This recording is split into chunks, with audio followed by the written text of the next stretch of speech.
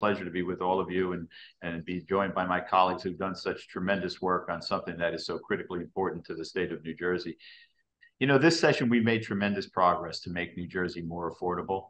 Historic property tax relief, expansion of child tax credits, prescription drug assistance, and record levels of school aid. Something else that affects New Jersey families at one time or another is the availability of affordable housing. For decades, our state has struggled to provide enough affordable housing options for residents. We've already allocated significant resources for housing this session, and now we'll truly turn a corner. In the legislature, we are moving forward with a comprehensive package of legislation designed to address some of the most stubborn obstacles to building more affordable housing. We've consulted with municipal leaders, with builders, lenders, and advocates to develop an approach that will increase the inventory of affordable housing and hopefully reduce the burdens and delays that all parties have faced for so long. I want to especially thank the sponsor of this, Assemblywoman Lopez, who's with us, and Senator Singleton for their work on this. The legislative package, it will include incentives to build new housing, including tax relief for purchases of building supplies and common sense ideas like rewarding sweat equity for residents who put it into their homes. These investments will pay dividends for generations to come. We'll also streamline the current system and find new ways to reach consensus on how to meet housing needs fairly in the communities and throughout the state. Our cities, suburbs, and rural communities will have all tried to reconcile this issue, usually with sort of messy, costly legal battles and confusing mandates as a result. We can do a lot better, working with the mayors and councils to meet our constitutional obligation and to help everyone in each town thrive. Not to mention that everyday hardworking New Jersey families who are caught in the middle just hoping to find a place that's safe to move into can afford housing in the communities that they love. For almost 10 years, too much of New Jersey's housing policy has been left to courts without proper state guidance or support, therefore delaying substantive progress. The Council of Affordable Housing couldn't meet its obligations to ensure access while also balancing the needs of municipalities to plan for their future. But today that changes. Today we're introducing a landmark bill that will abolish COA and streamline the process for municipalities.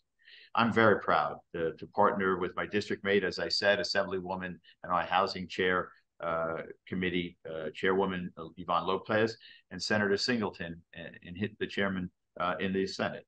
She's put in Yvonne has, and I'll say this with all great respect to Troy, I'll let Senator Scutari say nice things about you, but I've had the privilege of working now with Yvonne for 6 years, and she put in years working with all the stakeholders on this. She has a depth of knowledge just as important to the issue. She's patient and determined. I'll now turn it over to my colleague, Senate President Scutari, to say a few words. Senate President. Thank you, Mr. Speaker. I didn't mute us, right? You can hear me? First, I do want to thank the sponsors, Assemblywoman Yvonne Lopez and Senator Troy Singleton. And more particularly, Senator Singleton's long been a champion of this very piece of legislation. He's put in a lot of time and effort. He enjoys the skills of a staffer and the title of senator. So couldn't have a better person working on some complex pieces of legislation. It's long been something he's talked to me about since he's been in leadership and even before. So I want to congratulate him and thank him for all the efforts in the very complicated area of the law. And I just want to echo a couple of the comments that the speaker made. Affordability has been the cornerstone of these past 2 years since I became Senate President and I joined the speaker in leadership, and also with our caucus. Affordability for the state of New Jersey has been on our number 1, number 2, and number 3 priorities for this year. And this goes along with that. Affordability for housing for folks that wouldn't otherwise afford it. And we've already put our money where our mouth is, devoted more than $600 million to affordable housing efforts in the most recent budgets. But I think most importantly that this bill will put together a mechanism that's functional. The Council on Affordable Housing was challenged, didn't seem to work. The courts have now been leading this effort. And I think we're looking to marry those efforts into a process that's going to work better for all those involved, municipalities, builders, and most importantly, the people that need places to live. Through the efforts of Senator Singleton and Assemblywoman Yvonne Lopez. I really appreciate the time and effort they put into this topic, because without their efforts, this would not be happening. So with that, I want to just say congratulations to Senator Singleton for everything he's done on this bill. Done a great job, Troy, and look forward to working out the final details on this and getting it moving. Thank you, Mr. Speaker. Thank you, Senate President. Now let's hear from the sponsors of the bill, Assemblywoman Lopez. Thank you, Speaker, for that wonderful introduction, and you as well, Senate President Scutari. Thank you so much. I'm glad to join you this morning to unveil what I believe will be the next step in helping address the affordability of our state. One of the very first hearings in the Housing Committee focused on affordable housing, and more specifically, the increased need for more affordable properties throughout New Jersey and for a more structured process ahead of the fourth round of municipal affordable housing obligations. Creating affordable housing is integral to the well-being and longevity of our residents. And in this endeavor, our municipal partners are incredibly important. Building upon the comments provided during that hearing, my staff and I worked on creating a process that learns from previous rounds and lays out a uniform, transparent, and efficient plan for municipalities to meet their fair share obligations. When discussing previous rounds, we know that the Council on Affordable Housing did not work. Although the current cordless system increased production, it has also resulted in a process that has been costly and lengthy for our municipal partners. Moving forward, this bill offers a clear and comprehensive pathway towards meeting our shared housing goals. Led and enforced by the Administrative Office of the Courts through the creation of an affordable housing dispute resolution program, as well as assigned county-level housing judges, the bill creates a 2-year timeline for municipalities with the goal of having all final fair share plans and housing elements adopted by January 31st of 2026. The process provides municipalities with clear timeframes to develop and settle both their municipal obligations and ultimate plans, while also providing other actors the opportunity to give input and address disagreements with resolution.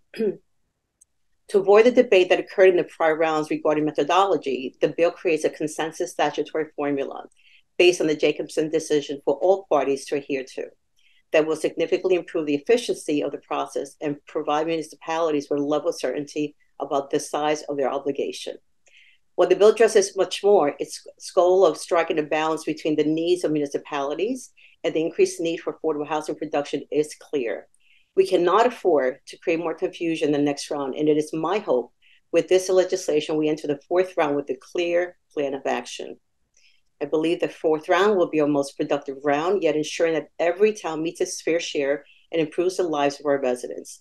We want people to stay here in New Jersey, and with this process as a tool, we will create more affordable housing opportunities and increase affordability for all.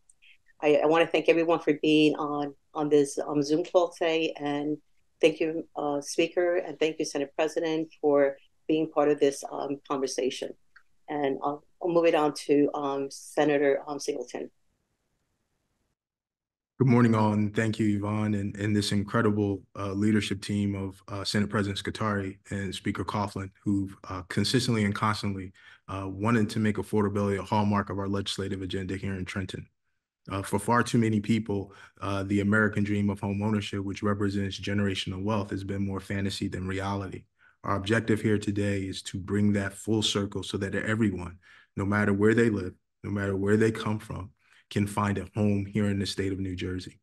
It's something I've worked diligently and tirelessly on in my career here in the legislature, and I'm grateful that my colleagues have remained steadfast and focused on this critical issue.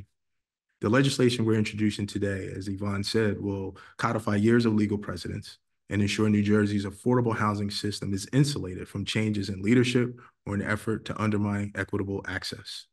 We've seen the success of this program since the court ruled in 2015. And while we are still roughly 200,000 units short of the needed number of affordable housing units, the state has doubled our supply in the last 8 years, going from under 50,000 affordable units to nearly 100,000 units statewide. Clearly, the need remains high, but it is our hope that through this legislation and the holistic approach it represents, that we can begin to shrink that gap and in turn provide more affordable housing for all residents. The legislation we will introduce today looks at a regional approach and of appointing special masters in the North, South, and Central regions, ensuring they have an understanding of the unique needs of their areas. Most importantly, it will streamline the process by requiring the special master to determine regional need and calculate the obligation for each municipality. As Yvonne said, and I want to echo the work that she has put in, as being a helpful ear to sort of bring people together for this conversation. It's been instrumental in bringing us here today, and in the continued partnership between the legislative majorities in the Assembly and Senate to ensure that we create this pathway to affordable housing. This will be far more efficient, this process, providing a number upfront rather than the current practice where municipalities present a plan and then work collaboratively with organizations and the courts to determine if it meets their constitutional obligation. There are many barriers to the development of affordable housing. And while this will not address them all, it will make the process more streamlined and help towns to ensure that they are in compliance with the constitutional obligations established by the courts and ensure that New Jersey remains a great place for everyone to call home. Thank you.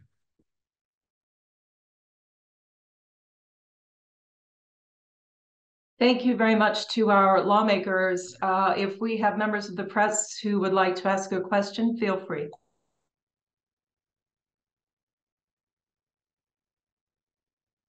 Okay. Well, thanks everybody for being with us. Appreciate it. We look forward to getting this important piece of legislation through and making a real difference in people's lives. And we appreciate you all for being with us this morning. Last chance. Any questions? Hi, this is Ashley Balzerzak. Oh, we were close to a clean getaway. I appreciate your time. Can you tell me what the timeline you guys think about this? Is this something you're trying to push through lame duck, or will there be hearings on it so we can hear of what advocates and other stakeholders think? And then a related question in terms of affordability, Dan Munoz wants to know what you guys think about the $18 to $20 minimum wage increase that Murphy mentioned last week. Would you support that? Thank you. So I guess I'll tell you, Senator Assemblywoman, you want to chime in? We're introducing the legislation today. I think we're going to try. We're going to aggressively approach the review of that. What if we can get it done in lame duck?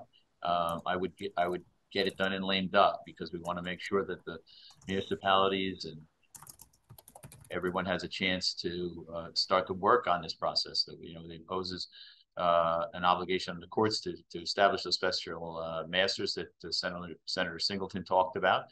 We want to get started as soon as we can, and sooner rather than later.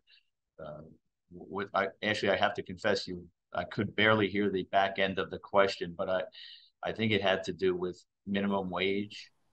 Yeah, Dan Munoz wants to know if you would support an $18 or $20 minimum wage that Murphy had mentioned. Yeah, my sense of this is, and I'd like to stay on topic if we could going forward. But I saw Governor Murphy's quotes. I was proud to be part of the team that really pushed this, what brings us close to the top in the nation in terms of minimum wage, because ours is indexed up in some places a little ahead of us, so they're a little bit ahead of us in terms of that. But largely, we have the top minimum wage in the nation. I'm proud of the work that we did in that respect, but we're always open to respect of what the governor has to say, and we'll take a look at it. Another follow-up. It's hard to ask questions on this when we don't see the bill and don't know all of the details on it. But one of the issues that really popped up in past rounds is segregation and what regional contribution agreements had done. Are there any protections in this bill that would try to make sure that we are not as segregated and that affordable housing is being built across the board and where it's needed? Speaker, if it's all right with you, I'll chime in on that one. Ashley, that's a great question. And it's something from my history, having worked with our former speaker, Joseph Roberts, when I was a staffer, when we banned regional contribution agreements, which I still believe was the right thing to do, and we'll carry that forward because we were trying that system in large measure concentrated poverty in certain communities. And the work that the legislature did at that time continued to do to this day is to ensure that we become a less segregated society. And I think with the special master system that we're developing, you're going to see a greater emphasis on ensuring that discussions around segregation are at the forefront of how we actually allocate our affordable housing units across the state. We know that there are equal opportunity communities, and we want to make sure that they look like the true microcosm of our state, that everyone has an opportunity to live in those communities. So the work that we're putting in this legislation is essentially to provide a framework and a roadmap that will allow communities to ensure that, again, every community in our state, again, is a true mosaic of what New Jersey truly is. We feel confident that the process that we laid out in this legislation will achieve that, but we look forward to a healthy debate amongst both our colleagues and interested stakeholders. But I know, I won't speak for Yvonne here, but I know her heart on this. I think we both are in the same place.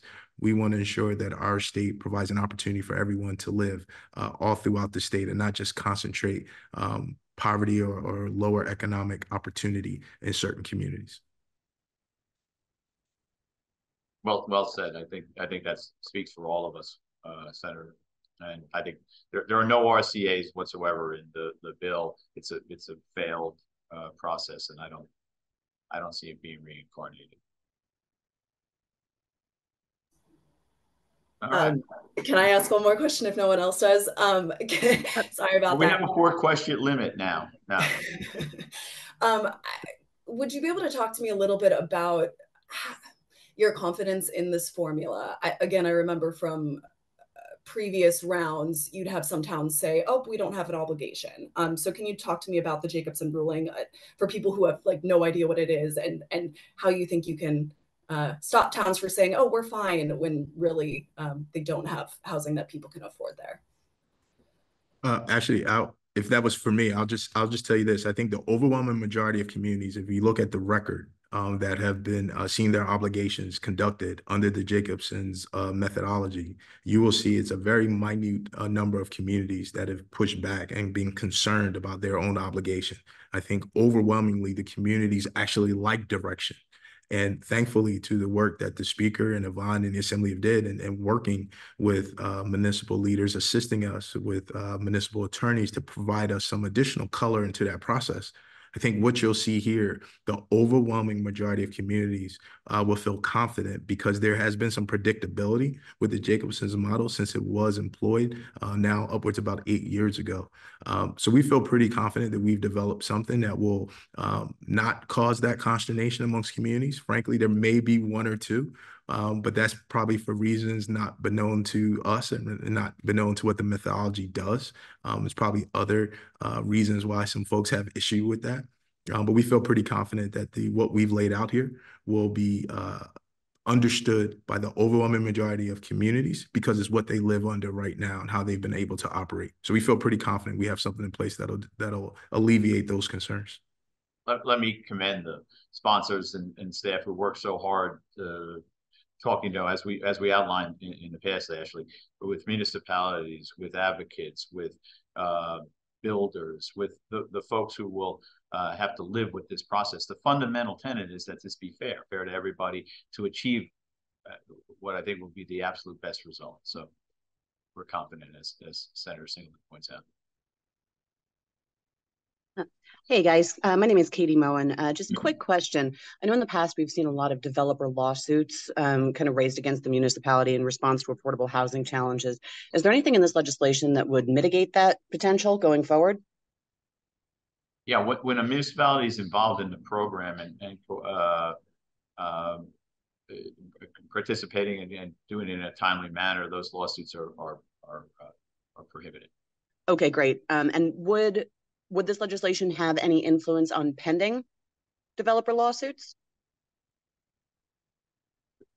That's a good question. I think the lawsuits that are already in place will stay in place. So sure, they'll be based on. Remember, this is designed to address the 4th round, which goes into effect in July of 2025. So what's already in court will stay. Okay, thank you very much. I just had a quick question on when you expect this legislation to be able to fill the state's affordable housing needs. So Senator Singleton mentioned we're something like 200,000 units short. What's the timeline on getting those erected? Well, Senator, I think, look, I think, Nikita, I think it's this is the beginning of a process that we hope will take us to the conclusion. First, the special masters will identify the various regional needs, and then we'll move forward. The program's going to take a couple of years because remember the fourth round doesn't start until July of 25. So it'll take some time after that. I don't know that there's a specific end date in there. And Nikita, I would also add, I think the Speaker and Senate President said that in and of itself, there's no one silver bullet to affordable housing production. But this leadership team, the Democratic majority, has invested significant amounts of money in the Affordable Housing Production Fund. While this will streamline the process around which affordable housing obligations are met, the investment has never waned. This leadership team has been consistent with providing those resources through the state budget, and will continue to do so. I predict and feel strongly in saying that. So not one piece will lead us to close that gap. It's a myriad of a bunch of different things. But let's be very clear. We have been actively working and aggressively trying to reduce that number. And it's through the leadership of both the Speaker and Senate President, along with partnership with the governor, that we've been able to do it. I've been proud to be a sponsor of many of those proposals. But it's frankly is the leadership of our three leaders here between the legislature and the executive branch in order for us to put that downward pressure on that number. And we've seen evidence that it's working. Understood. And I know no one likes budget questions in December, but in terms of funding levels for those housing obligations moving forward, do you have any expectations? Well, every budget speaks for itself, but to Senator Singleton's point, we've made enormous commitments to increase the amount of money for low and moderate income housing. There's $300 million in this year's budget, another $300 million for HMFA. So the record speaks, I think, for itself about the commitment, and we'll make that evaluation as we go forward. Is there a cost associated with this bill, like with the special masters you were talking about, or any other sorts of implementation costs? Yeah, I don't have the estimate, Ashley, about the exact amount, but yes, I mean, in order for the program to be successful, we're going to have to give the AOC the resources to be able to go through and to provide the special masters, and there's a dispute resolution process that gets involved with the program. I recall in the conversation around it, something in the $15 million range is about where I think that cost will be. Yes, Speaker, actually, you're correct. The money that you and the Senate President have authorized us to look at in this legislation is around $16 million between work, as the Speaker said, for the Administrative Office of the Courts, as well as the Dispute Resolution Program.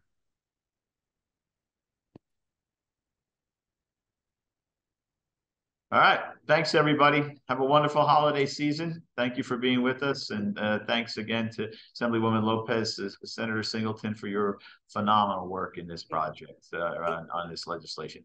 Have a great day. Happy New Year, everybody. Merry Christmas. Bye-bye.